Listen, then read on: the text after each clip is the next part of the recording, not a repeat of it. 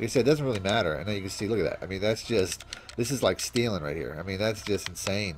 This guy here is supposed to cover back, but he covers the drag. And then look at that. I mean, that's not typically the look. You're not typically going to have where they're running into one another, but you're going to get that free release to the Y route pretty much every time.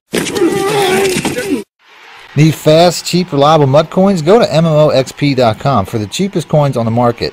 And use discount code MONEYSHOT for an additional 5% off your next order. Link in the description below.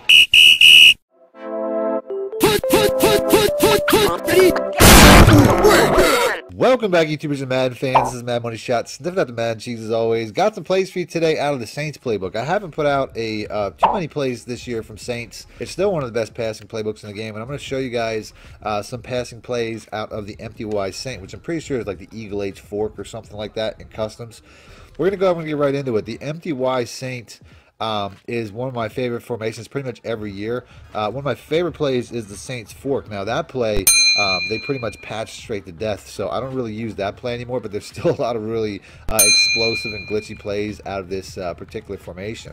The play I'm going to start off with is really, you can start off with either one of these. I'm going to say the Saints goes whips is probably one of my favorites, although ultimately the Saints under has a very similar effect. Now this play at its core has a very good cover 2 route on both sides. The B route here, you can see he just gets outside of any press that the cornerback might try to do. I pointed this out in my gameplays in the past. Ultimately, a lot of times these cornerbacks, you'll see it on the left side here, where this cornerback's going to bump this receiver in. I'll go to the replay to highlight that a little bit better. But really, on the right side, the left side, the cornerback's going to do what they typically want to do, which is push the outside receiver in towards the safety, and that's really what makes that successful. On the other side, they want to do the same thing, but this release that's I'll show you in a second, it's just a really unique release, which it gets outside pretty much any press, which is really helpful, especially when it comes to like cover, any man coverage, which I'll show you in a minute.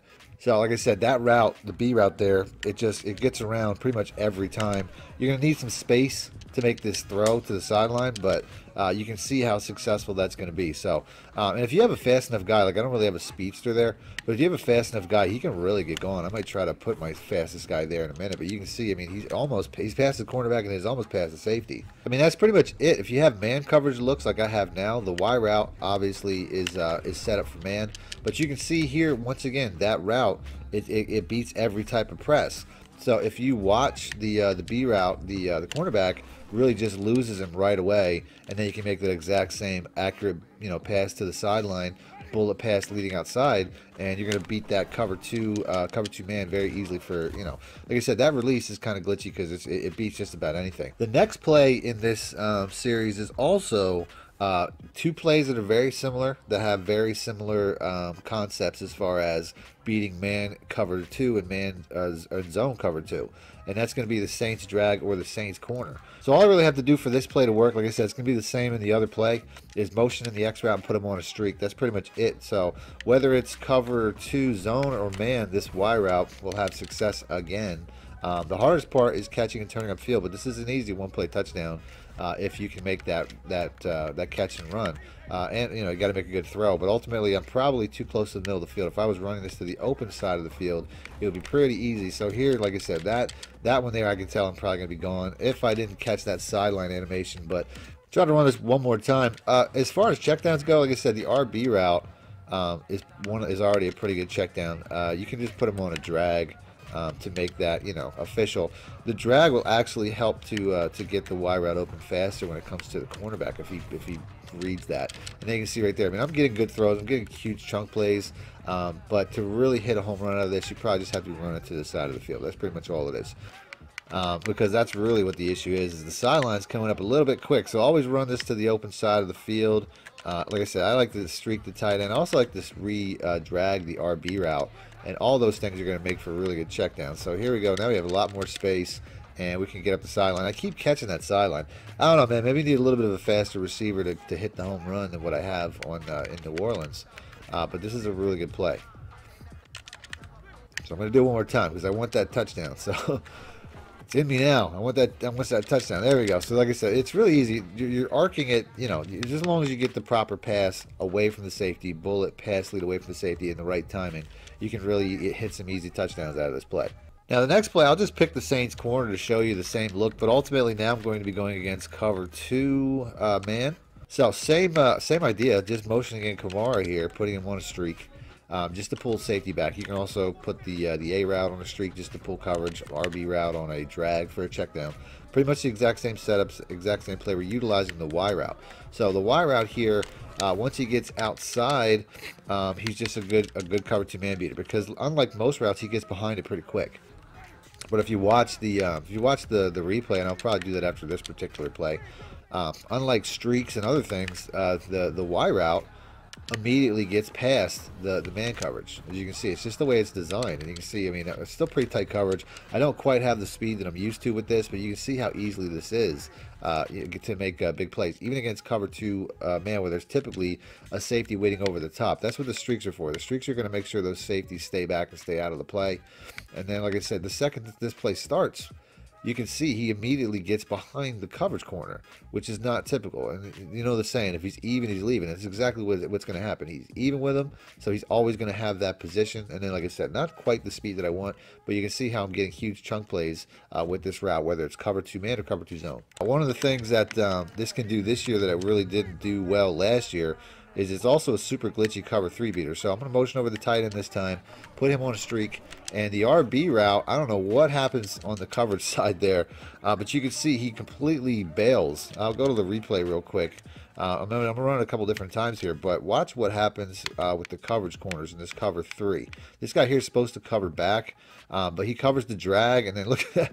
I mean, that's not typically the look. You're not typically going to have where they're running into one another, but you're going to get that free release to the Y route pretty much every time to the outside. Like I said, this is a cover 3. I know I'm not showing it, but you can see we got the single high safety, and you have the the zones are what they are. So let's do this one more time. Maybe we can get a little bit of success. But like I said, these cover 3s, the way that they have a lot of bugs in them. These cover 3s here. So here we get a good throw. Like I said, that's the way it should look. Nice and easy. Instantly broken touchdown. And like I said, they'll patch this pretty quick. So one of the reasons, if you motion over, I mean, you can motion over any of these guys, but if you do that, a lot of times the safety will be more centered, which I don't really want. But since Sanders is a little bit faster, let's go ahead and let's do him instead. Like I said, it doesn't really matter. And then you can see, look at that. I mean, this is like stealing right here. I mean, that's just insane. It's one of the fastest cover 3 beaters you're going to find in the game. So like I said, doesn't matter who you motion over. For some reason, the alignment switches here, and then the Y route's just running right past it. Which, hey, how could you argue with that? So, like I said, this is a very glitchy play this year. Beats a lot of different coverages, a lot of different ways. The first play I'm going to start out with, though, is on this page right here, the Saints slant flood. So let's go ahead and let's pick that.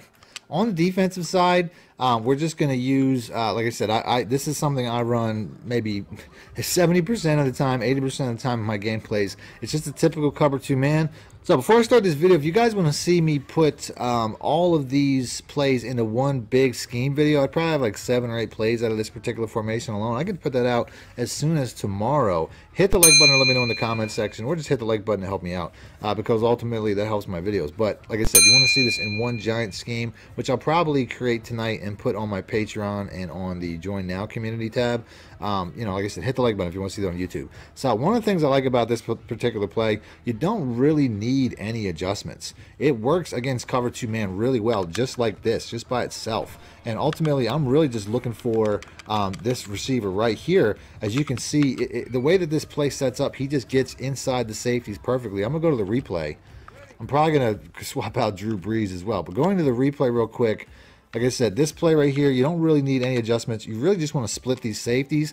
This receiver over here does a really good job of, number 1, beating the press, but number 2, pulling that safety across, which is what I want. So you can see, I mean, even the way he beat that press, if I didn't pre-diagnose his play, which I typically am going to do, he's going to be wide open right away anyway, which, like I said, not a ton of one-play touchdowns against cover 2 man or man in general, but you can see how easily this pulls that safety apart. And then where this play is really special is this route right here. And I went and put my fastest receiver here, which isn't really that fast. He's 91 speed kick returner. That's the best thing they have here. But you can see, I mean, a lot of these routes beat the press. This route beats the press, and he's wide open, which, like I said, there's not a ton of routes that really do this good of a job against man. But ultimately, like I said, this route here, streaking, pulls that safety apart, and then this receiver here receiver just crosses his face for a really easy play. I wish I could get a little bit of a better pass. Like I said, I'm probably going to take Drew Brees out, but you can see, I mean, there's, like I said, there's not a lot of plays that have this effect against cover 2 man. That's really what makes this play so special.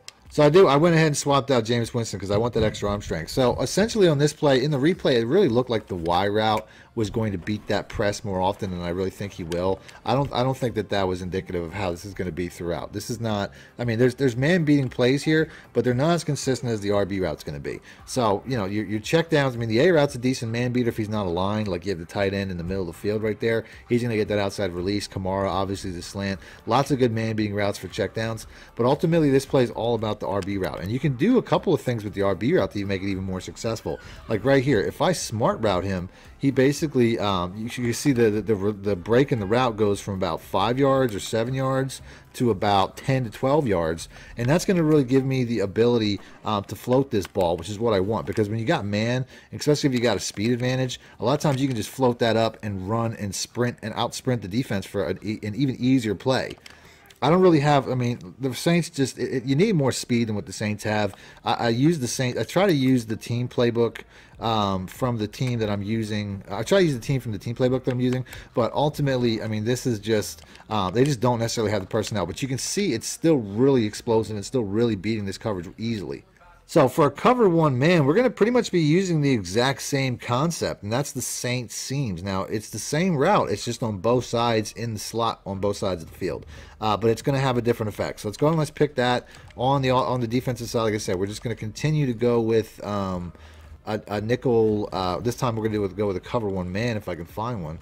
Which, once again, like I said, is a very popular defense this year as well. So, very similar concept, only this time we're going to be focusing on the Y route. I'm going to put him on a smart route, and for whatever reason, you can see he just basically beats that press when I put him in that specific smart route once again. So nothing really to it, just smart route him, and then you'll get this animation the second he gets past the coverage. You can just lob it. I typically, I mean, I'm running it with a relatively not too fast receiver in Michael Thomas, but he also has a pretty good ability to beat the press, which is going to be important. So like I said, that's really all you need. You can see it's an instant gone type of play. And like I said, all comes from smart routing that route. That's all you really have to do. So whether it's man 0 or man 1, like I said, just smart routing that guy, gives him that release, lob it, you know, type of back shoulder fade throw. It's not always going to be a touchdown because he's not always getting the hugest separation. But you can see it doesn't really matter. I mean, he's getting enough consistent, like right there. Now that there, he got the inside release. I'm going to take the check down on that one. If he doesn't get the outside release, it won't work. That's very important. I'm going to go to the replay real quick. There's really 2 different release types that you could get. So that's why you probably want to zig. I would say zigging somebody as a check down would be good, although the tight end's a pretty good man beater as well, as you saw.